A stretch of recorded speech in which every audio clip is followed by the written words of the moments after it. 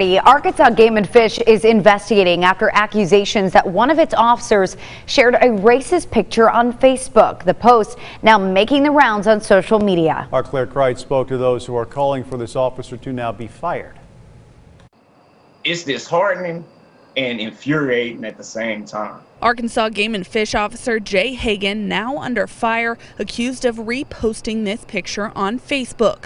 It's beyond fathomable for me to comprehend how that should be normal or people should assume that's okay. Brad Betts says he saw the post, which he believes compares monkeys climbing on a car to African Americans protesting on top of a police car. How do you expect someone to respect you or even try to even depend on you to help them if you're showing on Facebook that you're fine calling them monkeys? He says it's concerning to see a man in uniform standing behind a post like this. If it's so easy for you to do something like that, you should not have a job of authority, period.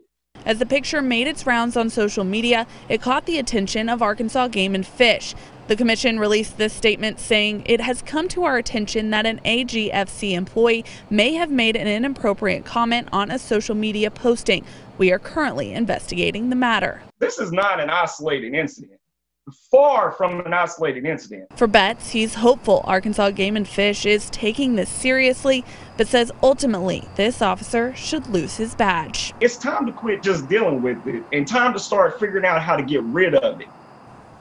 Arkansas Game and Fish Commission says it cannot comment further on this matter because it is a personnel issue. To read the full statement, you can go to our website, krk.com.